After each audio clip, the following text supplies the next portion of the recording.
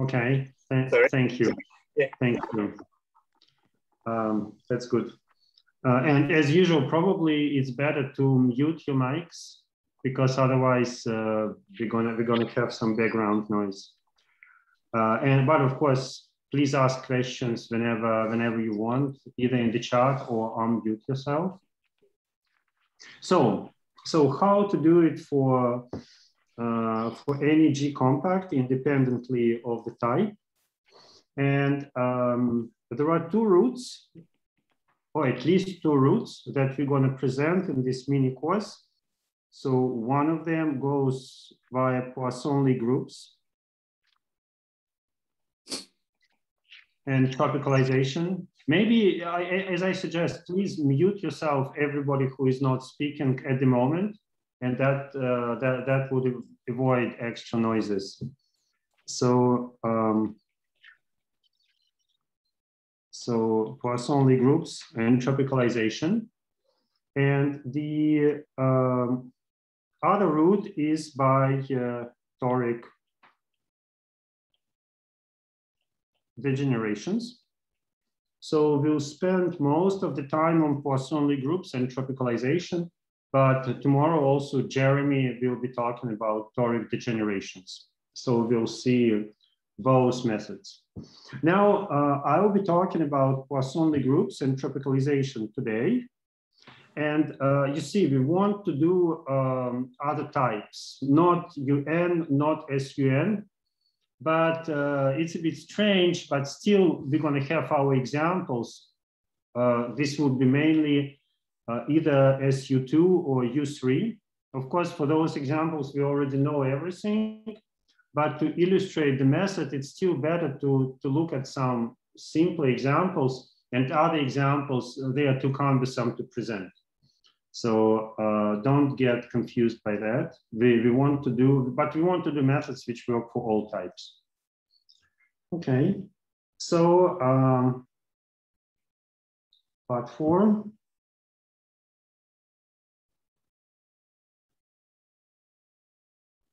Poisson-Lie groups. And here, let me just remind the standard definitions. Suppose that G is a connected Lie group, let's say a real Lie group, and suppose that it has a Poisson structure. So then the definition. So this pair, G by G,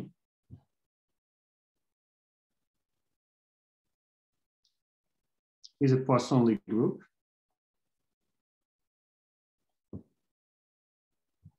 If the product map of G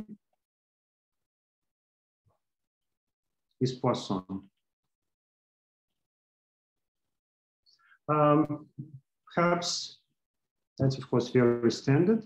Perhaps two remarks. This implies that the Poisson bracket at the group unit vanishes. And it also implies that the inversion map is actually anti-Poisson.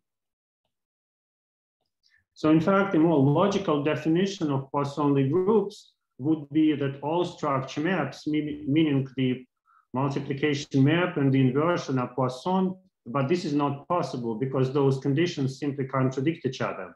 So we do a compromise. The multiplication map is Poisson, and then this condition implies that the inversion is anti-Poisson. So actually, we are interested in a particular situation when G is compact. And then let's denote, as usual, by T, the maximal torus.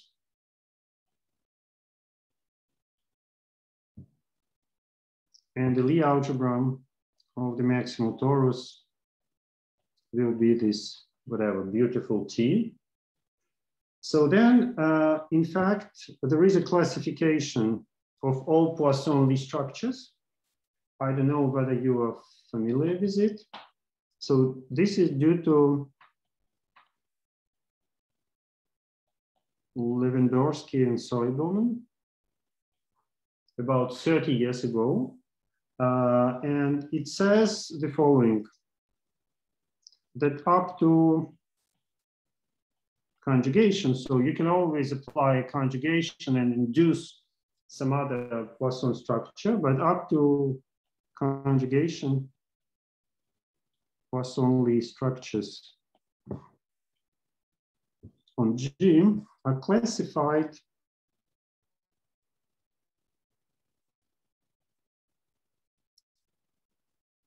by elements of the following space.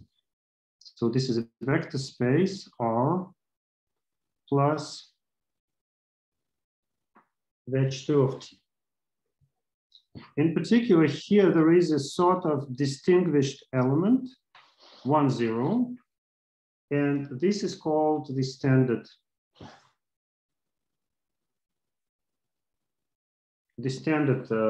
Poisson-Lie structure. And in fact, this is related, this is induced by the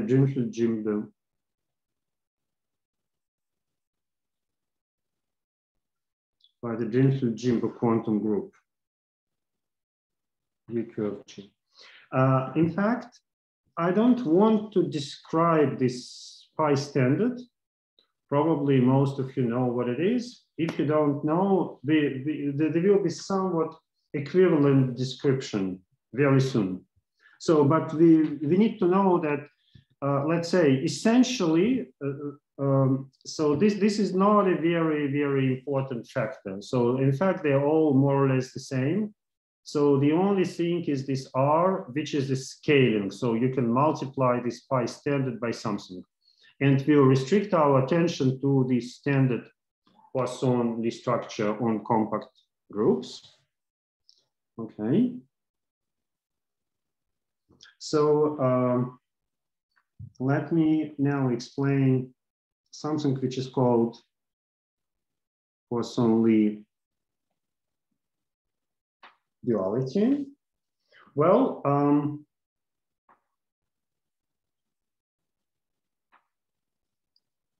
we have a Lie bracket. We have a Lie bracket of G. And let's consider the Taylor expansion of pi G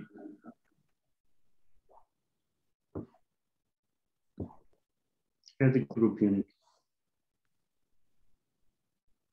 So how does it look like? It looks like that. It is an element in the following space. So these are polynomials on the tangent space. So polynomials on G times H to G, because this is a bivector. And so the Taylor expansion is the zeroth order plus the first order term plus second order term plus blah, blah, blah. But we already know that the zero order term is zero, right? That's because of this consideration.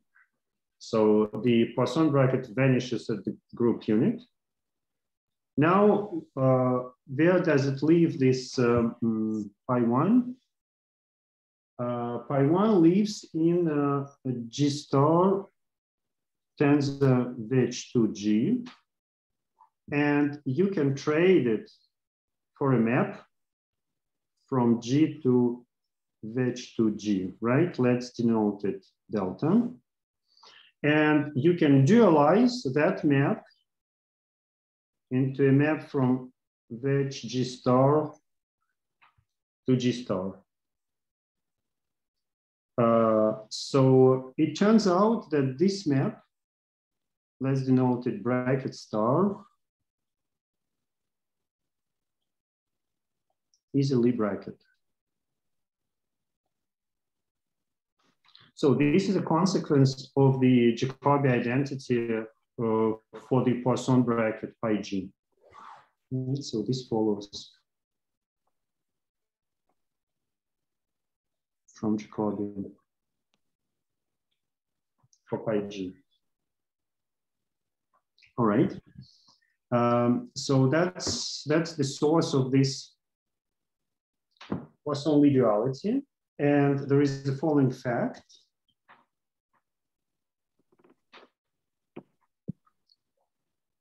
There is a unique, connected, one connected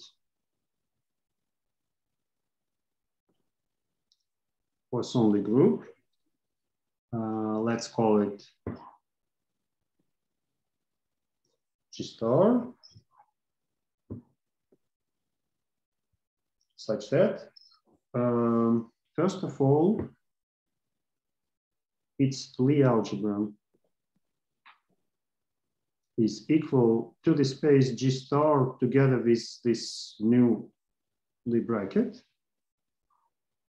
And second, if you take the corresponding Poisson bracket and you take a similar first order term, then it will be equal to the Lie bracket map of G. Right. Sorry to insist, Vladimir, could you turn off your mic? Because I'm a little bit disturbed by those background noises. Right. So thank you. Okay. Right. In fact, you can also go the other way around. And starting from G star, you can reconstruct back your G. So it's a kind of involution. Of course, maybe your G was not simply connected. Then this operation would reconstruct for you the universal color of G, which is also a Poisson-Lie group. Right. So what we are interested in is what happens for G compact. Oops, sorry, my color code. So for G compact, so here the general story is like this. Let's consider the complexification of G. This is a complex reductive Lie group, and it admits the Iwasawa decomposition. So here N is the maximal nilpotent of GC, and AN and A is the exponential of I times T. So each element of GC has a unique decomposition of this type, and actually in any order. So here I wrote it in some particular order, but it works in any order. Now it turns out that G star is equal to AN is a Lie group. Perhaps it's also nice to note that G star is isomorphic to GC mod G. So that's because you can have this GN decomposition in any order. I can write G on the right instead of writing it on the left. And so this implies there is an action of G on G star. So we have a map G, sorry. So we have a map G times G star to G star. Note that this is a Poisson map.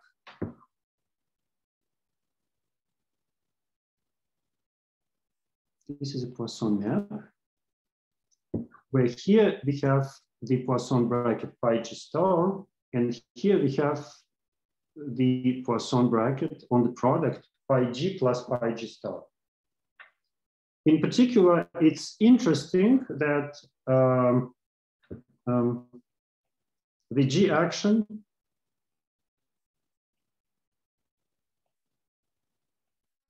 does not preserve the Poisson bracket pi g star, right? Because in order to preserve it, this would mean that this action map, G times G star to G star, this map should be Poisson map with PG equals 0, right? That what means preserve. But now it does not preserve it. Sorry, let me reorient the camera. So it does not preserve it exactly because of this pi, extra pi g.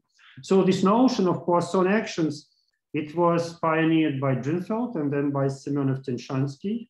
But this particular example, this was considered in detail by Lu and Weinstein. Okay. So perhaps to make it a little bit more concrete, let me mention an example. And I told you my examples will be very unexciting today. So G will be equal to UN. And so in this case, G star is what? So these are upper triangular matrices with diagonal entries, positive reals, and upper triangular entries, complex numbers. So this is clearly a Lie group. So I will now describe for you, in the general case, the Poisson structure on G star.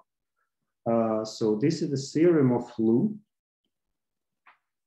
And it says the following.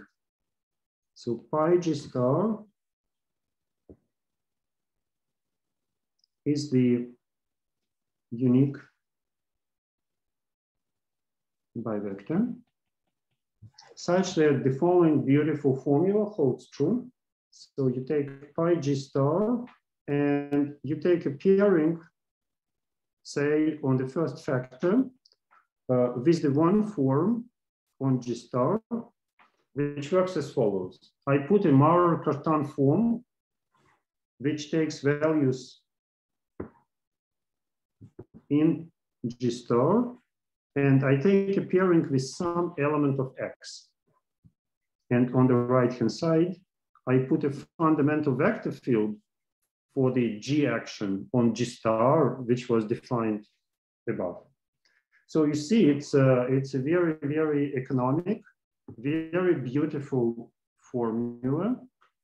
And you see that now that's clear why I didn't bother to tell you more about the standard Poisson structure on G, because now indirectly I described it. And in any event, we will be more interested in G star, in the dual Poisson-Lie group. And for that dual Poisson-Lie group, here is a very, very simple, very concise description. Of course, I'll tell you many more things about this pi G star, maybe more than you want to know. We'll see. So, what does it mean to say that X? You've written X in X on the second. Oh, that's right. T or... Thank you, Ian. Yeah, X is in G, right? So that's, and this works for all X in G, right? Thank you. Exactly. On the right-hand side is the vector field, which it defines by this action. Yeah, right. So X is an element of the Lie algebra G. It defines a fundamental vector field because we have an action. And on the other hand, if we take, say here, it's a right invariant Maurer-Cartan form on G star, it defines for us a scalar valued, R valued one form, and we can insert it in the first in the first input place of the bivector. This would give us a vector field, and those two vector fields should be the same. Thanks. Right, thank you. And so in fact, it gives you, since in fact those one forms, they span the cotangent space at each point, and therefore this formula defines a unique bivector. And it turns out that this bivector is exactly pi g star. Right. So maybe one more example that we'll be using from time to time. So the one of the easiest examples possible.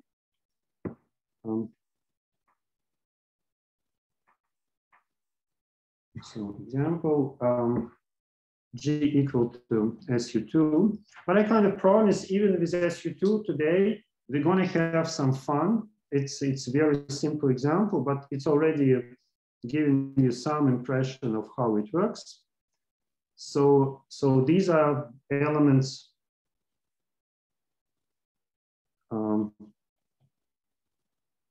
So these are elements of G star. So these are upper triangular matrices. There are positive reals. Now, since it's SU2, the determinant will be 1. So these are positive reals on the diagonal. These are complex numbers as an off-diagonal element, but we're thinking of it as a real Lie group. So now, what is the Poisson bracket? Pi g star.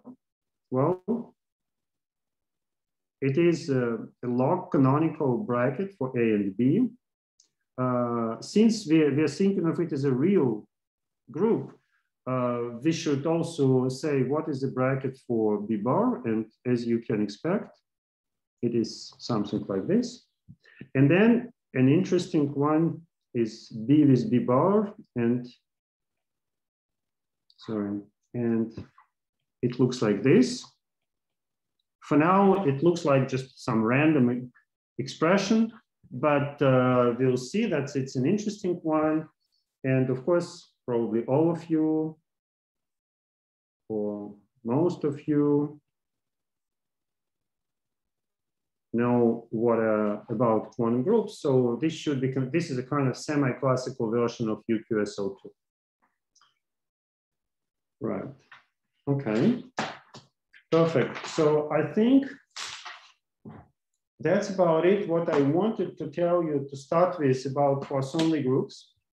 Logically, now it would be better to speak about cluster coordinates on G star and about tropicalization. However, all the motivation of the method comes from a different topic, which goes under the name of Ginzburg-Weinstein isomorphism. And that's why I decided, so you see, I will break the logic a little bit. I will first speak about Ginzburg-Weinstein, and then we go into cluster coordinates and into tropicalization. I hope it's okay for you, but just to tell you that then later on we'll return to this topic. And basically just to tell you why. Because, well, yes, we have this Lu formula, which is a very nice formula, but still it's not sufficiently concrete. We want more, we want to know more about pi g star. And we're going to learn through Ginzburg-Weinstein more about pi g star, and through those cluster story, even more about pi g star. So today we're gonna learn lots of things about pi g star. Okay. So let me call it part 5.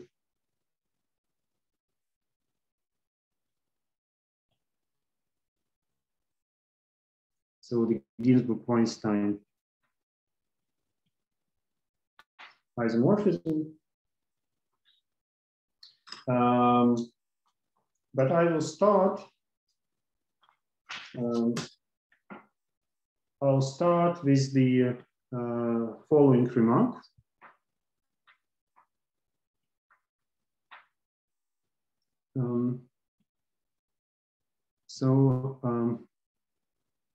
G star is actually isomorphic to G as a G space. And of course, this is because of the invariant scalar product. So we can choose an invariant scalar product. Perhaps there are many, perhaps there is essentially only one, but we can choose a scalar product and we can identify as G spaces, G and G star. So then we can build the following map. Let's call it alpha. So it is identifying G star with G. And then I will be taking X and mapping it to exponential of IX. So this is in GC. And now I can project to GC mod G. And this is isomorphic to G star. So in this way, I get a map alpha from just small G star to capital G star. And I learned it from Semyonov-Tinshansky. So I usually call it the STS map. I don't know whether it was known before, perhaps, I don't know. And this is a G equivariant diffeomorphism. So alpha identifies G and G star as G spaces. Now, and you see, this is a very explicit or relatively explicit map, relatively understandable map. So, sorry, Anton, it identifies G star and G star, you mean? Yes, sorry, yeah. It identifies G star and G star. Yeah, that's right. Thank you. So now, there is a theorem of Ginzburg and Weinstein. And this theorem says that actually G star together with its Poisson bracket, pi G star, is isomorphic to small G star with pi KKS as Poisson spaces. And if you're going to denote those Ginzburg-Weinstein maps by gamma. Now, so we're going to discuss in detail this theorem. So here is a remark. Recall that the action G cross G star to G star does not preserve pi G star, but at the same time we know that the coadjoint action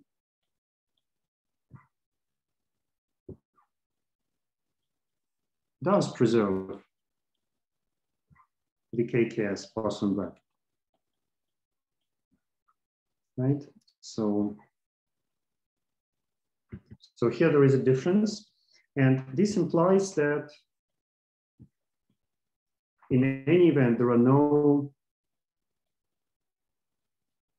G equivariant Poisson diffeomorphisms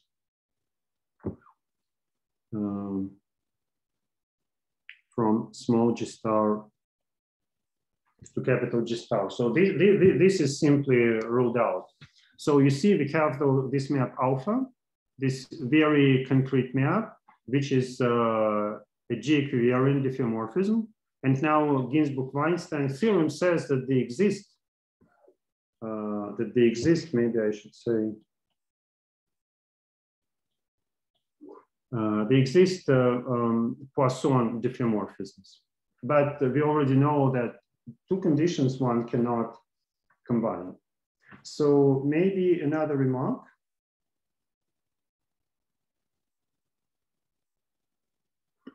So there are, it's relatively obvious that there are many Ginzburg-Weinstein maps. And this is because we can pre or post compose with automorphisms of the Poisson spaces G and G star, right? So you can act by groups of Poisson diffeomorphisms, whatever they are. We don't quite know what they are, but for sure they exist and they're huge. They act on small G star and on capital G star, and you can get new Ginzburg-Weinstein maps if you already have one. Okay. So perhaps an example. So just to say, those Ginzburg-Weinstein maps, they're not so easy to construct. And perhaps we'll now see a little bit why. But for G equal to SU2, there is a very explicit formula, and I want to show it to you. So suppose we take a Hermitian 2x2 matrix with trace 0. So that's an element of small G star. And now the question is where gamma would map it. And here is the answer. To write that answer, I would need a little bit of notation. So I'll say x plus iy is rho times e to the power i5. So I would need a polar presentation. And I would need the notation r squared for the sum of squares of coordinates x, y, and z. So this is actually a copy of R3 that we have here. And well, here we put e to the power z, e to the power minus z, 0. And here some kind of funny expression.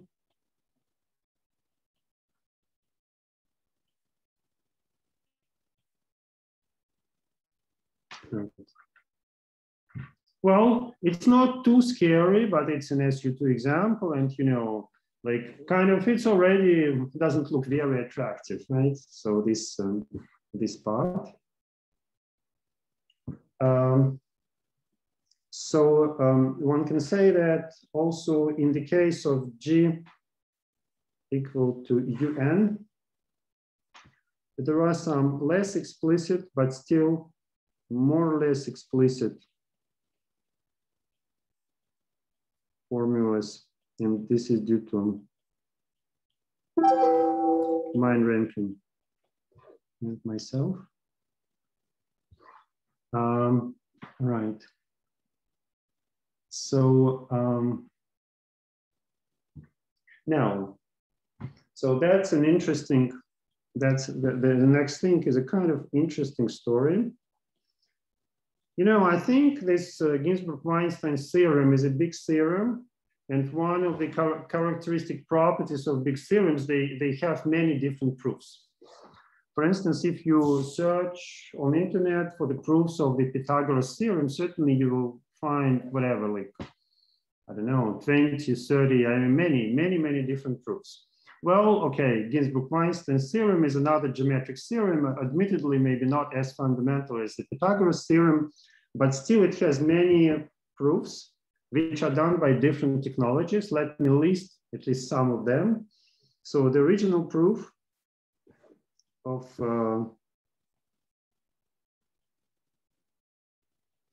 Ginzburg and Weinstein, it uses some kind of cohomology argument. And then there is the Moser-Lemma proof that I gave some years ago, and I will tell you a little bit about that proof. So then there is a proof using dynamical R matrices. And this is due to Enriquez, Ettinghoff, and Marshall. And then there is a proof using Greenfield twists. And these are the same authors. And then there is a proof that Sasha Shapiro mentioned in his lecture yesterday. This uses Stokes matrices. And this is due to Philip Bolch. Probably there are other proofs. Sorry if I'm not listing, but at least these are proofs that I remember off the top of my head. And so I will tell you a little bit about this Morse lemma, and I will mention just the principle of how this one works, and possibly Xiaoming Xu, perhaps he mentions related things in his Friday talk. Right. Okay, so in order to discuss this Morse lemma proof and also for the future use, we'll need the following idea of scaling.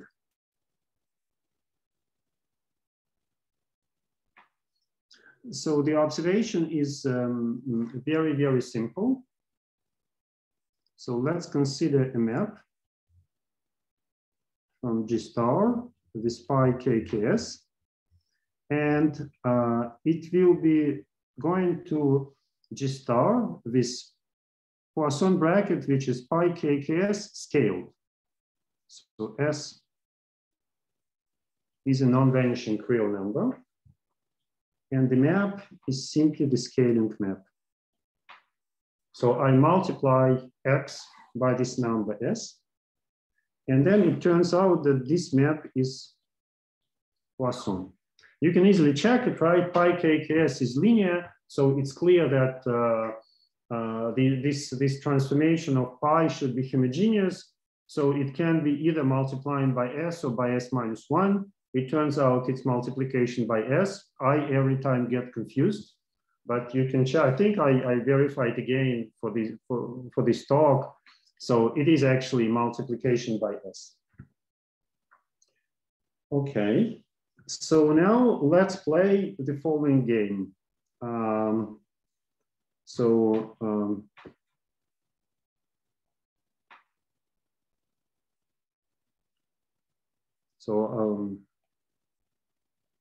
this is just to give you an idea of the Morse lemma proof. So it goes as follows. So let's compose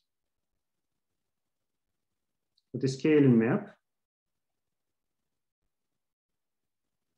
with the Semyonov-Tinshansky map. So let's call it alpha S. So alpha S identifies G star with capital G star. So this identification now depends on S. So usually we don't pull back by vectors, but if the map is a diffeomorphism, we can of course pull back. This just means push forward under the inverse map. So we get by S a family of bivectors. Now on small G star. So we are now working on small G star. So we now can forget capital G star because we imported the corresponding Poisson bracket to small G star. Now there is an interesting fact, which perhaps not entirely obvious. We can take a limit of this family when S goes to 0. So probably many of you know what the answer going to be. Already it's somewhat surprising that the limit exists, right? But it does.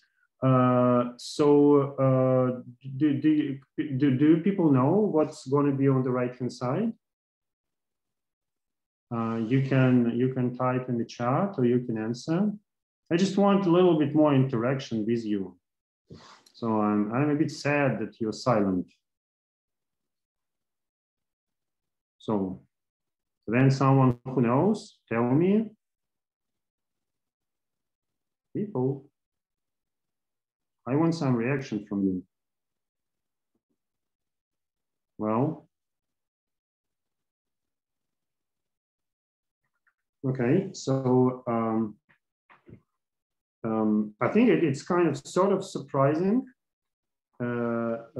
Actually, pi KKS is simply part of that family. So if you send S to 0, then you will recover pi KKS. Do you know what? Do you have a formula for alpha star of pi g without S for S equals 1? Oh, I mean, not really. That's something horrible. Okay. Yeah, that's a priori. That's going to be something really cumbersome. Yeah, you see, we'll see some. Okay, I'll give you some information about it later. But let's say not for S equal 1. I really don't know. So S going to 0. That's kind of a small perturbation of pi KKS. For S going to infinity, that's going to be also something more or less tractable, as you'll see. And for the SU2 case, kind of more or less on the next page, I'll give you the formula so you can appreciate how it looks like for any S. But yeah, in principle, for S equal 1, well, I mean, yeah, it is something. G-star coordinates, small G-star coordinates, linear coordinates are not extremely well adapted for expressing it. Yes, there is something. Okay. Okay. So now, some more facts. So you have a limit. So symplectic leaves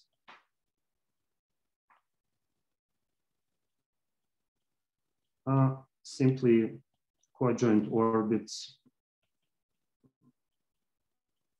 for all values of S. Of course, we knew it for S equals 0, but it turns out it's the same for all values of S. So at least the leaves, they remain the same. And now perhaps it's a bit easier to state it in terms of symplectic forms. Suppose we chose some leaf, and then we have a family of symplectic forms on the leaf. It turns out that with this operation, the cohomology class of the symplectic form is independent of S. So it's always the same as the cohomology class of omega KKS. So then this means that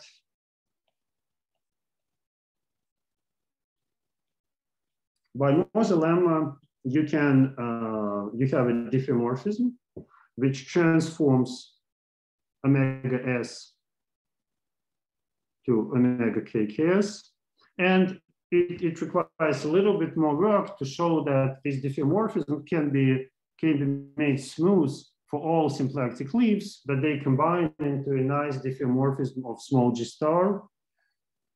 But so that's already technicality.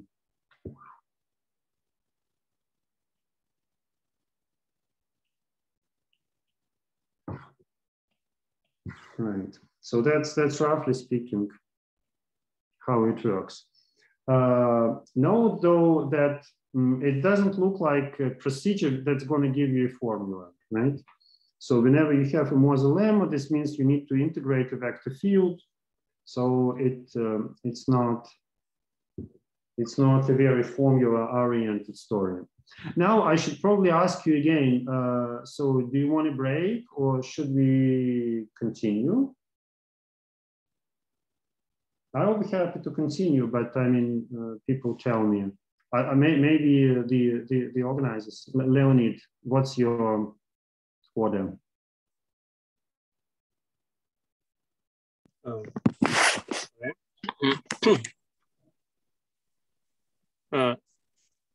Yeah. Yeah, I would continue, but Yeah. I'm happy to continue. So people on the chat seem to support it. Okay, sure. Yeah, let's continue. Thank you for your feedback. So now let me give you an example. As usual, it is G equal to SU2. And I think it's sort of, even though the example is very simple, you will see it's kind of interesting. So we have G star, the dual space of the Lie algebra. It's simply a copy of R3. Coadjoint orbits, they're spheres. So my drawing doesn't make it very spherical, but well, sorry about that. So let's say it's a sphere of radius R. And on this sphere of radius R, we have a two form which depends on S. So the KKS form omega naught, this is simply the area form on the sphere. And here is the expression. So for the general case, so this is a sine hyperbolic of 2SR. This is a constant, by the way, right? R is just the radius of the sphere. Here R, cosine hyperbolic 2SR minus Z sine hyperbolic 2SR. And this is all multiplied by omega naught. So in this case, you see it's there is basically some linear function. And here it's interesting to think, what if S is very large? So what happens when S is very large? So then basically what happens, you can easily check that basically all the volumes, it will be concentrating in the small neighborhood of the North Pole. So that's when R minus Z becomes small, right? So at that point, you will have some huge volume concentration. So the integral of omega S over the sphere is always equal to the integral of omega naught. So the total area doesn't change. However, the volume concentration or the area concentration happens in the small neighborhood of that point. So, and we'll see, we'll be discussing this phenomenon later on. In fact, this is also known in the general case, at least for those regular orbits. So this is due to Hoffman, Lane, Lee, and myself. Here, a regular orbit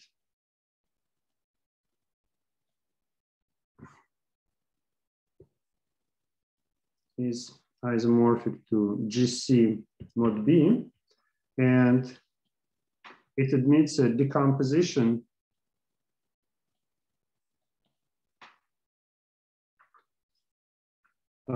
into how it's called, Brewer cells. And similarly, we know that the volume, it goes to the smallest, it goes to the neighborhood of the smallest cell.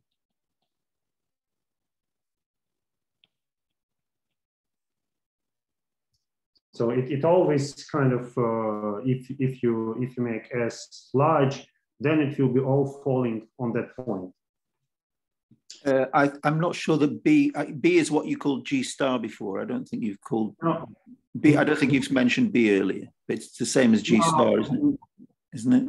No, I think B is a complex, is a Borel. So and in G star, yeah, you understand. Okay, we restricted A to be yes, real.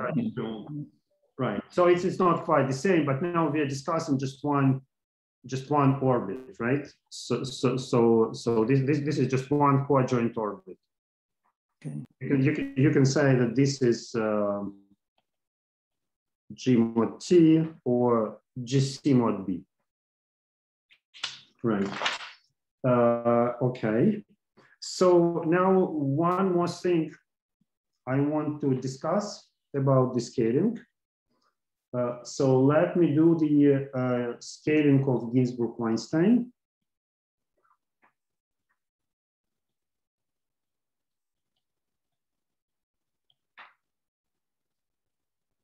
And that's something that we'll need later on.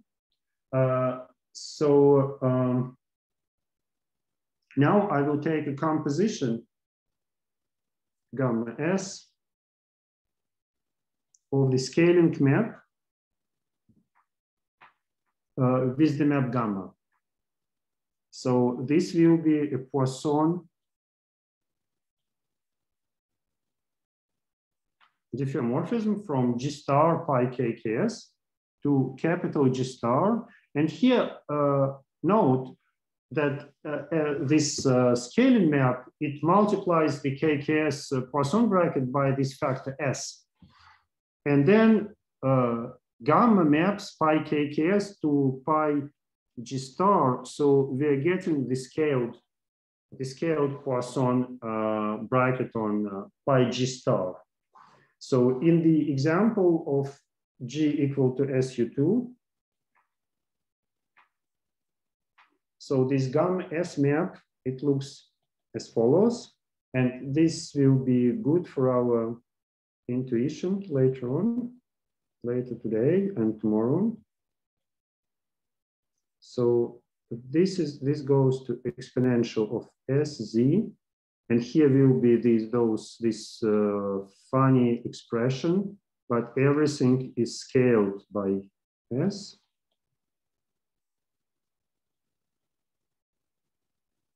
One half e to the power I5 e to the power minus SZ. Right. Okay. Okay, so I think for now, that's all what I wanted to tell you about Ginzburg-Weinstein. And now the last topic for today is cluster coordinates and tropicalization.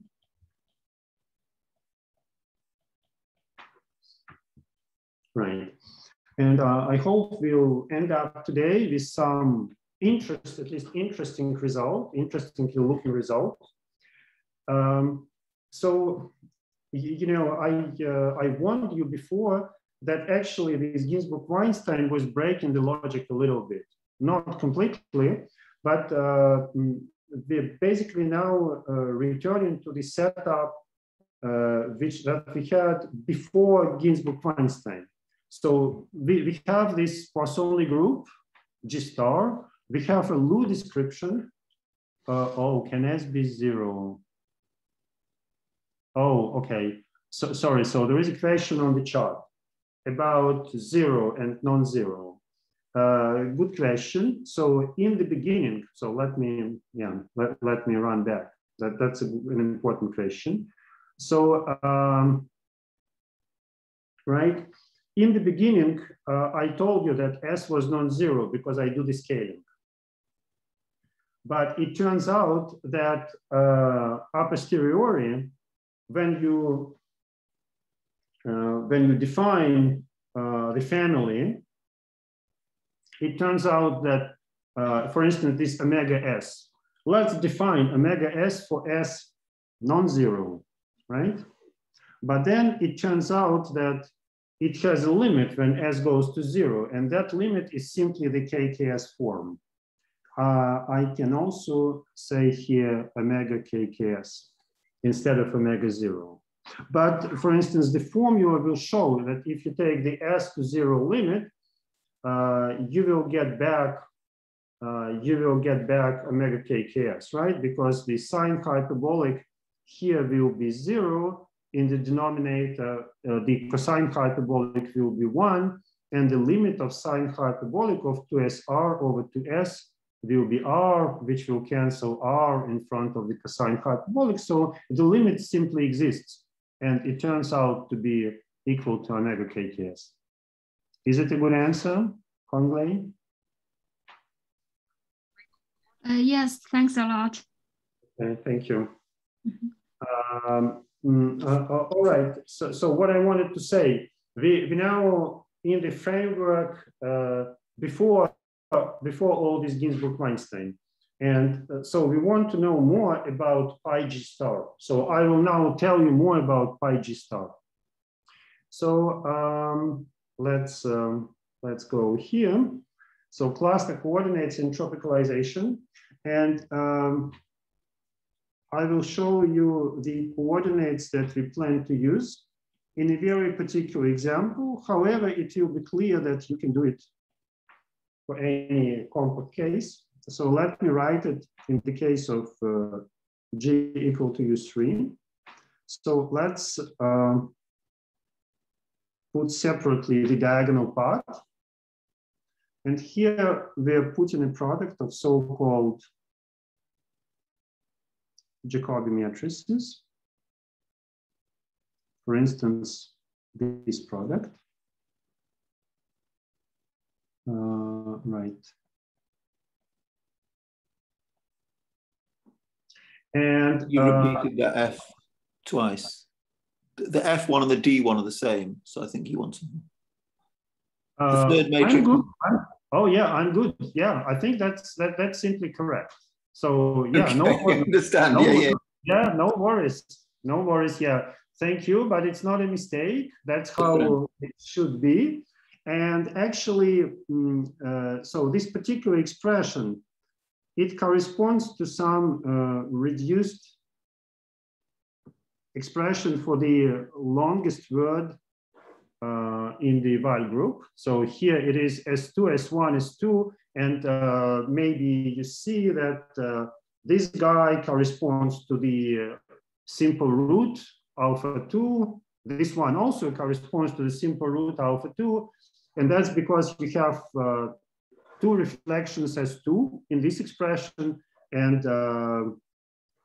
E corresponds to S1. So in general case, you evacuate the Curtin part, and then for each reduced expression for W0, you can write such a formula. And it turns out that this is a dense coordinate chart on G star. So this introduces for you some particular coordinates. It's also interesting that you can choose equivalent coordinate chart. It will be a monomial transformation using the minus of your matrix A. So let me, in this case, write down for you. So we are 6-dimensional, right? So this is a 6-dimensional space. And alternatively, you can choose the following coordinates. So I will choose 6 minus. And so this we learned from Fomin Zelevinsky. So, I mean, I write the answers, and for those of you who never seen such a thing, I let you check. That's kind of very interesting that you are getting 6 minus, which are monomial in terms of those so-called factorization parameters. So A, B, D, E, and finally just a determinant. Right, so these are 6 minus. So these are minor coordinates, let's say minor coordinates.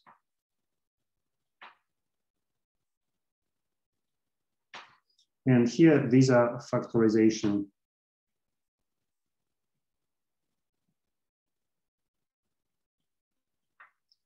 parameters. All right. So what's good about all that? So there is the following theorem due to Kogan and Levinsky. In fact, I think originally their theorem applies more like to the Poisson bracket, standard Poisson bracket on G, but I want to turn it into a statement about G star. And it says the following, that the Poisson brackets of minus are log canonical, which means that will be some number C, which depends on the minus, times the product of minus. Log canonical. Of this particular minors, yes? Of any minus, but of this, wait, what I'm saying, yes, and in fact of all the minus, but of this particular, but let's say I'm gonna show why it works for those particular minus. Yes, I think this theorem, as far as I recall, applies to all the minus, right? Okay, but for let's say for this, I want to show you the idea of the proof for those particular minus. Any matrix elements are also minors, yes? Right? Any matrix elements are also minors. Absolutely, yes. Yes, you're right. All the matrix elements are also minus. Let me see, wait. No, okay, no, let's say for this particular minus, sorry, my apologies, yeah. It's nonsense what I'm saying, yeah. For this particular minus, so I chose some presentation and I chose some particular minus, right, which are monomials in terms of factorization parameters, right, for this particular minus.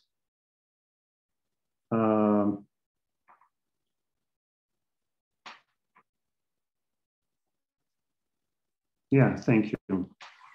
Good.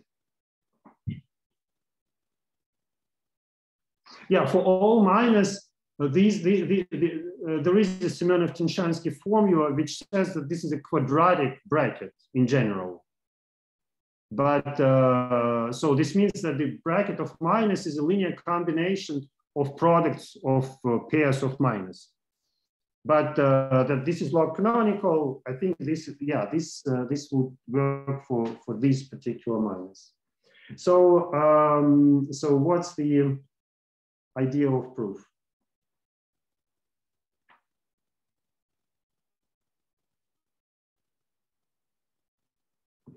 Right. So recall that G star is a Poisson-Lie group.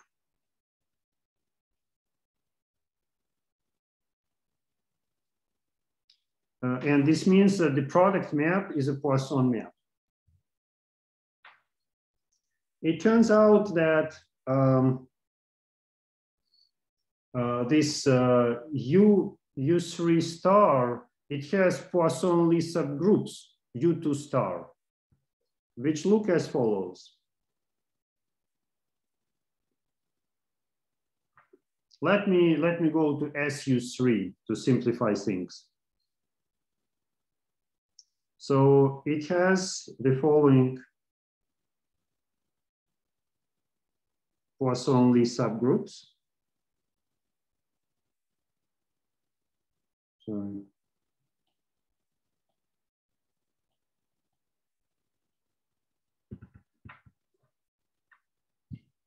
So each of them is a Poisson-Lie subgroup. Now it is easy to check that in SU2 star, and that we already seen.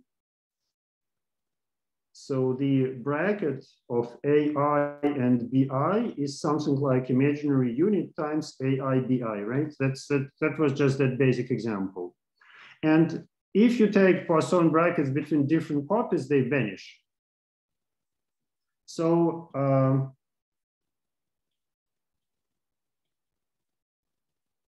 So these brackets are log canonical.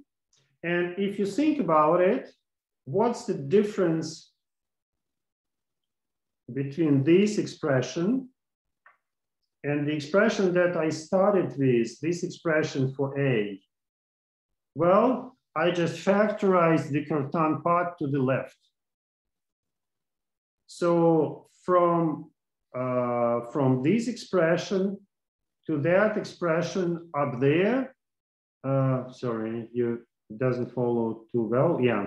So from the expression that you see at the top of the screen to the expression with a product of 3 copies, well, it's simply a monomial transformation. So you have something which is log canonical, you do a monomial transformation, you remain log canonical.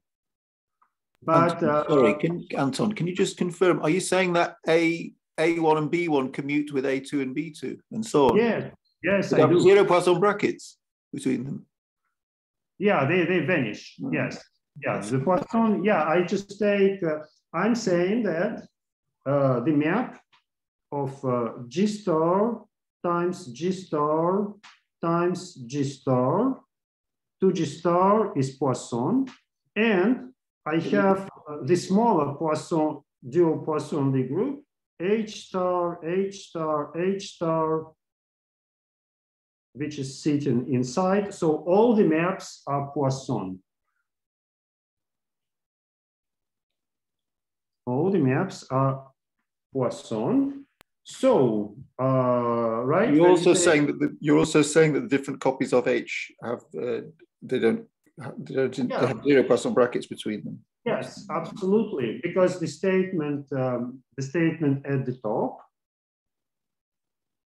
was saying that pi G star in the first copy plus pi G star in the second copy plus pi G star in the third copy was mapping to pi G star on the product, right? So that was the Poisson-Lie mantra. Now, inside I have this pi H star 1 plus pi H star 2 plus pi H star 3. And so just since these are Poisson-Lie subgroups, this each of them maps to the corresponding pi G star. So the sum of 3 of them maps to the sum of 3 pi G stars. And so everything is Poisson. And now all the changes of variables, all the transformations, both reshuffling the Cartan part to the left is a monomial transformation. And the change of variables between factorization parameters and minus is a monomial transformation. So if it was log canonical in the beginning, it will remain log canonical. Of course, you see in the beginning, different factors, they simply had vanishing Poisson brackets between each other. All the Poisson brackets between different factors, they come from reshuffling the diagonal to the left. That's it. So you conjugate with the diagonal had non-trivial Poisson brackets with its factor. So there will be, so that's the whole source of those log canonical Poisson brackets in the Kogan-Zelevinsky story. Right. So that's a very beautiful, I would say, rather unexpected fact. So of course, I didn't give you any complicated description of pi G star. If you kind of, that's because I'm trying to be a good teacher and avoid complications. Maybe that's wrong. No, it's interesting. But it's a very interesting fact about pi G star. Now, however, I should say, let me add a remark.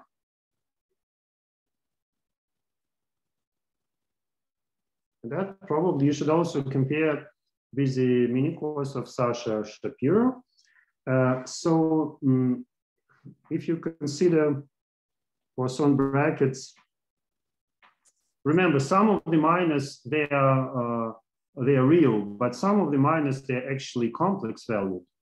So if you consider a Poisson bracket of a minor and of some minor complex conjugate, here you can possibly have this log canonical term,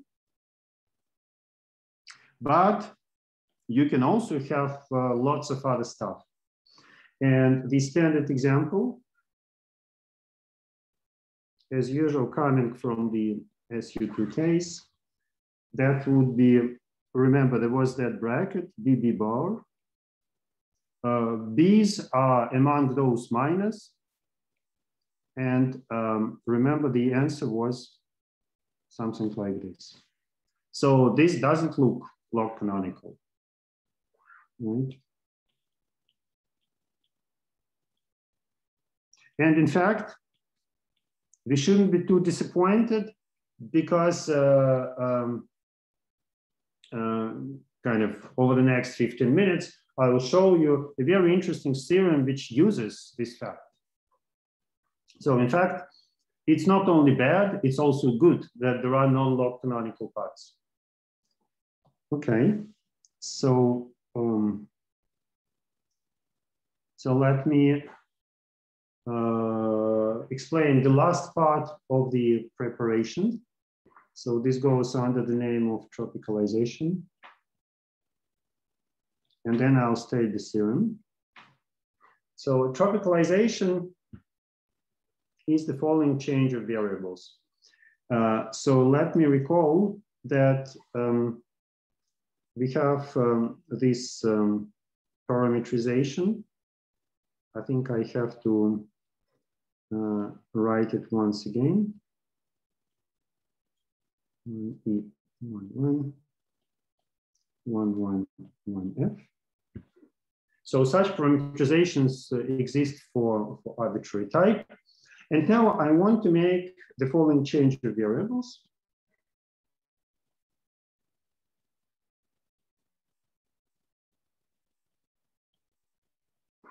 So let me write it in this way. So I will consider again some parameter S, which is non-zero. So I just for real matrix entries, I'm just replacing them by exponential of S times something. And for other matrix entries, I parameterize them like this. And of course, this excludes the value of D equals 0. So this transformation, it does not apply everywhere, but it excludes some negligible, some measure 0 part. So here, of course, we assume D is not equal to 0 and so on. Right. So I will call these parameters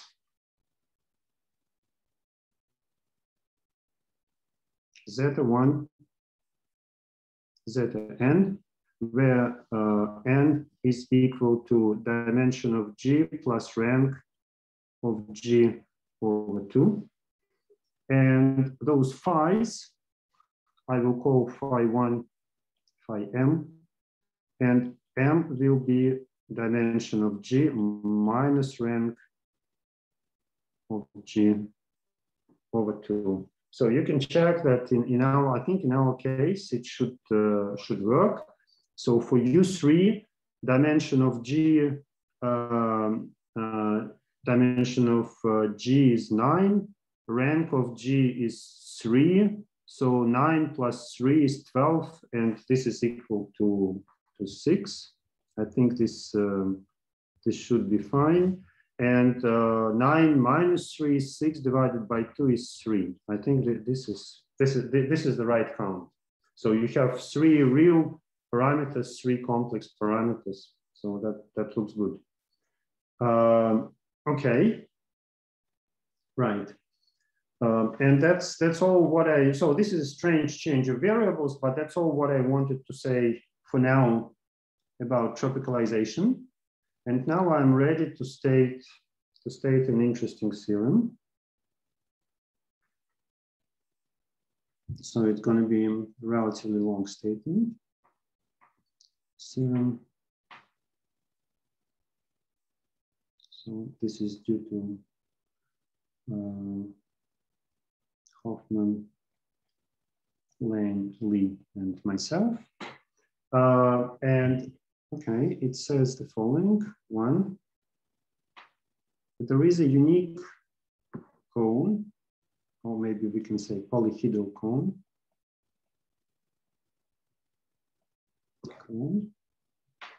C contained in R to the N. Or maybe let me enumerate after that, such that, and here there will be several features. So one,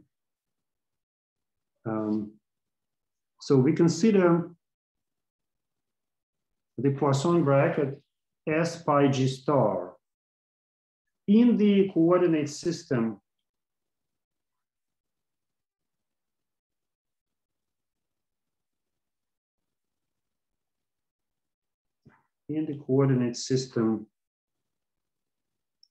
zeta1, zeta-n, phi1, phi-m. Note that we are using S 2 times. Once we multiply pi G star by S, but we're also using S in the definition of the coordinate system.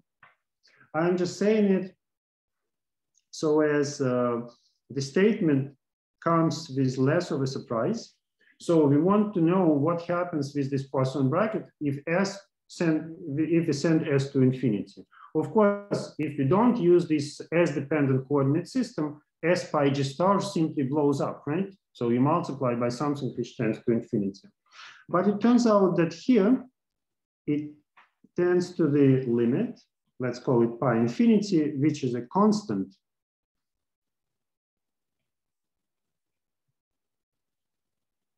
Poisson bracket, right? So this applies. So this statement applies if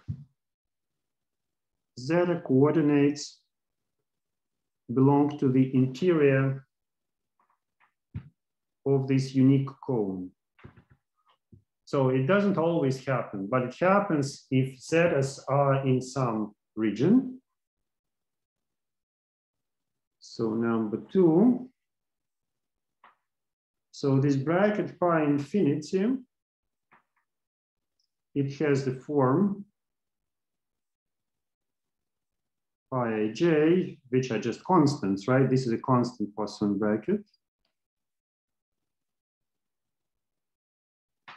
D over d zeta I, d over d phi j. So there are no zeta, zeta, or phi, phi brackets. So this is a bracket between only zetas and phis. And it is clear that by some linear transformation, you can bring it to the Darboux form, right? So we're now not doing it explicitly, but it's clear. So these are constants, right? Okay, so now number 3.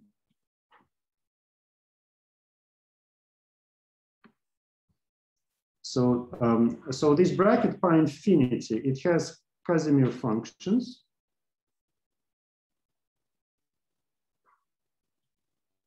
Let's call them C. And they can be arranged into a map from R to the N to the positive Weyl chamber of the maximal torus.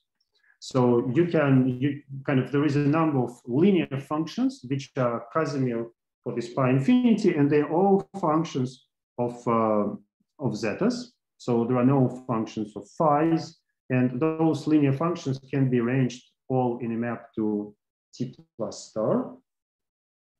So, and the final statement.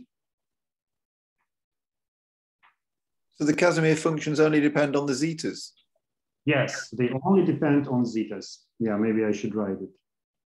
Only depend on zetas. Right. And so Rn is a space of zetas, and those functions can be, these are linear functions, and they can be arranged into a map to T plus star. So the leaves, let me say C minus 1 of some lambda. So lambda is a value of all of those Casimir functions. So we fix all of them. And the leaf is isomorphic to a polytope inside C, inside Rn. So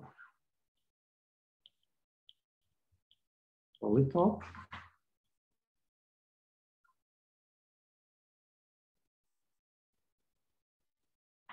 Times the torus of dimension m. So this is just a torus of all those angles. And the final statement, the volume of the leaf under the symplectic structure pi infinity, which is the inverse of, omega infinity, which is naturally the inverse of pi infinity, is equal to the volume of the corresponding conjoint orbit under the KKS bracket. Well, this is a kind of lengthy statement, a sort of surprising statement. Tomorrow we'll start with that statement and look at it and look at its consequences and what it gives us, what kind of information it gives us about Ginzburg-Weinstein, what information it gives us about coadjoint orbits, what information it gives us about capital G star. I would like just to end with a picture. So how does it all look like? Again, that's a difficult drawing, right? So let me illustrate it. So that's the cone C, which is sitting inside of Rn. Here is the torus Tm, right? Now, let me choose a different color. Here is the polytope delta lambda sitting inside C. And I suggest, and this is now delta lambda times Tm is a symplectic leaf. Oh, there was a question. Yeah, let me answer that question in a second. Let me finish the drawing. So, so delta lambda times the torus, that's a symplectic leaf of the constant Poisson structure, pi infinity, right? But now in the same coordinates, we can draw a symplectic leaf of the symplectic structure omega s, or of the Poisson structure pi s, better say. So how does it look like for finite, very large but finite s?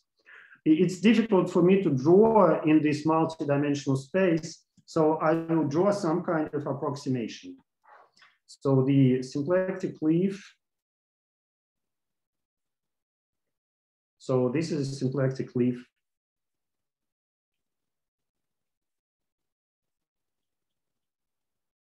for S large.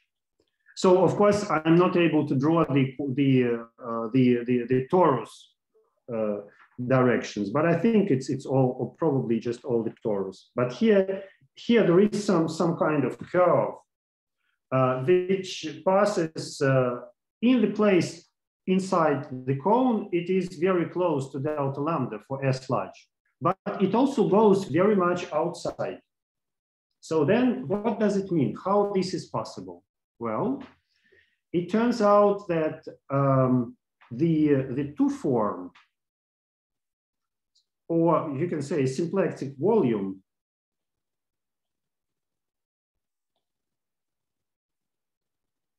symplectic volume flows towards this part, which gets closer and closer to delta lambda.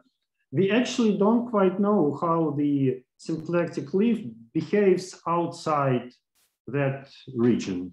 But inside the cone, it gets closer and closer to delta lambda, and the two form, all the volume flows to that region. Actually, just to tell you, we've already seen this picture once today. Let me briefly remind you. So that was this, well, it's a bit slow. We'll see it now. Yes, that's this picture. Actually, this is the same picture, but in a different coordinate system, right? So here as well, this symplectic volume was flowing to some very, very small neighborhood around the North Pole, right? Well, actually, this picture that I'm showing you here, it will now come. It's exactly the same picture, just this small neighborhood got resolved into this, this red region or into delta lambda. So we've now chosen a better coordinate system. And in this coordinate system, we see this region. This region doesn't move that much. It doesn't shrink. And we see all the volume which is there. So that's clearly a better picture. We're going to exploit it tomorrow. I think that's all what I wanted to say. In any event for today, my time is up. And so the question on the chart was, does the Poisson structure in the theorem depend on the decomposition? A very good question. In fact, let's say, let's agree on the following. The Poisson structure pi g star does not depend on any decomposition, right? It was given by the Lu formula, so it's a kind of God-given Poisson structure on G star. So it was a dual to the more or less unique Poisson structure on the compact Lie group G. So this one does not depend. Now, pi infinity depends in the following sense. So you can choose different coordinate systems. Pi infinity in all those, if you change the decomposition of W naught, you will get a different pi infinity. They're all in some sense isomorphic. Why I'm a bit kind of hesitant to say it, or why I'm a bit cautious to say it, that's because the transformation between different charts after you pass to a tropical limit becomes on zetas, it becomes piecewise linear, and on phi's, a priori, it's discontinuous. It has jumps. However, such a funny transformation, it maps a constant Poisson structure to a constant Poisson structure. So that's there is some kind of hidden miracles in the picture. I didn't want to attract your attention to those complications, but since you asked the question, well, I'm bound to say the truth. So that's the truth. Maybe tomorrow I can say more about it. But you're right, that's an interesting, interesting question. So pi infinity, they will be all isomorphic, but you need to, but those isomorphisms, they will be some kind of tropical isomorphisms. In particular, they're not always, they're not everywhere continuous maps. They're continuous on open dense subsets, but not everywhere. All right, so I think on my side, that's it for today. I would be happy to have more questions or comments. Thank you. Well, maybe a bit philosophical question, but is there any quantum counterpart of this picture? So, I mean, some quantum integrable system like maximal commutative subalgebra in the UQ corresponding to this? Yeah, that I don't quite know. I think maybe on Friday, maybe there is such, right? Because in type A you have Gelfand-Tsetlin. Yeah. Of course, but I mean, in general case, I don't quite know. Maybe Xiaomeng is better equipped to answer like on Friday. Yeah, that we made several attempts to better understand it. At least, as you see, this approach is sort of geometric. Of course, one would think that there should be something like that, something related to the right, this S to infinity limit. It's a little bit strange, right? Maybe to a philosophical question, I can give a philosophical answer, right? Let's say that Q is something like exponential of S times H bar, right? So then we have UQ of G. And we kind of know very well that we can send S to 0. This would be Q to 1 limit, and this would be limit which sends it to just to the enveloping algebra U of G. Right? And here we can still we can artificially keep H, right? If you want. So then we can send H bar to 0, and we can go to the Poisson geometry of G star with pi KKS, right? Right. So here well, of course, what you can also do, you can first send H bar to 0 and get Poisson geometry of G star with maybe you can say pi G star, and here the S to 0 limit would be something that I was explaining, right? So this is a reasonably, one can more or less make sense of this commuting diagram. I mean, one would need to work. Now, what we are trying to do here is something like this. Right, maybe I should. So we still take the H bar to 0 limit, and we obtain G star S pi G star. But now we are saying, let's send S to infinity. And here we are getting this cone times the torus with pi infinity, more or less, right? That's one way to summarize the theorem. Now we are trying to do something like this. We want first to take S to infinity limit and then H to 0 limit, right? So and of course this looks a lot more questionable, right? Because Q, where does it go, right? who knows? I mean, you kind of you first want to make this should be some kind. You've got a relevant comment there. Yes. In the chat, it's probably relevant. Oh, maybe it is exponential to minus SH. Or that doesn't matter so much, right? 0 or infinity for Q. I mean, it's I don't think it's gonna. Yeah, I don't think it's gonna change the picture much. So it doesn't change the first picture, but it changes the second picture. No, I don't think so. I don't think it changes the second picture either, right? So in the second picture, Q, instead of,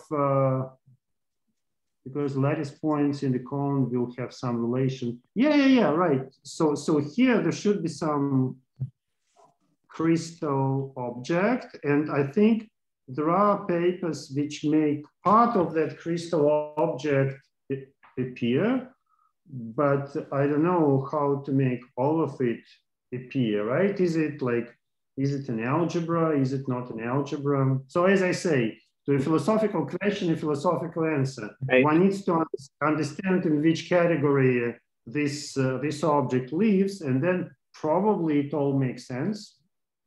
but I would be a little bit lacking the definition. Well, okay, I see. Thank you. Yeah. Okay, look, thanks a lot. And tomorrow this will be Jeremy who will be starting. Okay.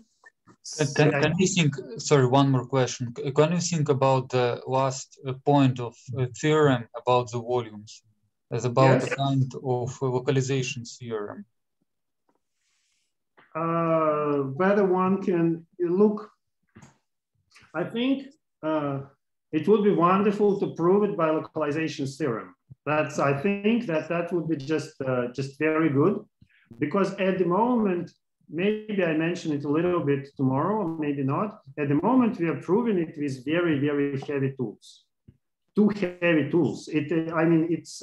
I tried to package it into some kind of light statement. So at the moment, well, it's a lengthy theorem, but sort of understandable, and everything looks nice. However, the proof of 4, it's a kind of, to be honest, it's a kind of horror story, because it uses whatever dual canonical basis, whatever counting points in polytopes. I think it's clearly, for now, proved with too heavy tools. And you're right, if we could have integrated, so basically this volume, right? This volume here is simply the Lebesgue volume of the polytop, delta lambda, times the volume of the torus, which is something like, depending on notation, but it's something like 2 pi to the power m. So, and of course, the volume of a polytop, you would think that maybe you can just decide what it is if you know where the vertices are. And probably, I would imagine this should be possible. This would streamline a lot this proof. I agree. That would be desirable, but that's not how we do it. And directly, to be honest, I don't quite know how to do it that way, but it must be possible. It should not be extraordinarily complicated, but well, I mean, so that's an open problem. Can I add a comment? I don't know if this is related to the question, but can I add a small comment? Of course. Yeah, I think this is one of the weird things. If you go back to the picture of the sphere with the volume concentrating near the North Pole. Oh, wait, it usually takes some time for the machine, yes, for Zoom to move, but yes. Sorry, yeah. So the weird thing that happens as this volume concentrates is that it's concentrating in a smaller and smaller neighborhood of the North Pole, but actually not at the North Pole. So it's more like an annulus, right? If I remember correctly. Yes, which is yeah, let me redo the drawing. Yeah, Jeremy is right. So in fact, yes. There is Yeah, and the annulus is getting, I mean, this is just a slightly more detailed version of the picture, but the annulus is getting closer and closer to the North Pole, and the annulus is the part that's getting mapped to that piece in the cone. And it's very, very interesting. Yeah, that's correct. I failed to mention that even like in a more detailed way, you see this collar, it has an S1 coordinate, which is the rotation, and it has a segment coordinate, and that would be our polytop. That's true. Our polytop in this case is a segment. Yes, that's a kind of funny picture. That's true. Thank you.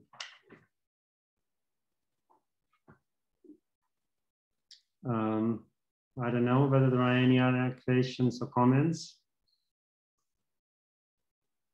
So if not, thanks a lot. And tomorrow it will be Jeremy who will start. And I think it's a slightly different time, right? It's 1 hour later, 5:15 Moscow time. Is it right? Yeah, that's right. So, so Jeremy's talk will be 1 hour later, and also the first talk tomorrow will be Sasha Shapiro on 3:30. Can you remind me how long is my talk supposed to be? Oh yeah, that's really up. I mean, that's really up to you. Maybe when you have it planned, just let me know. I will. I mean, for me, I can fit into whatever interval you leave me. But 45 minutes? Well, between, let's say, in any event, between 45 and 1 hour, you decide. Okay. So in fact, you both may extend your talks because there's no lecture after yours. Oh, no, but come on. Yeah, kind of both us and the audience, right? They should still survive after all those talks. So, no. Okay. Well, thanks a lot, everybody, and thank you, and see you tomorrow. Thank you very much. Thank you.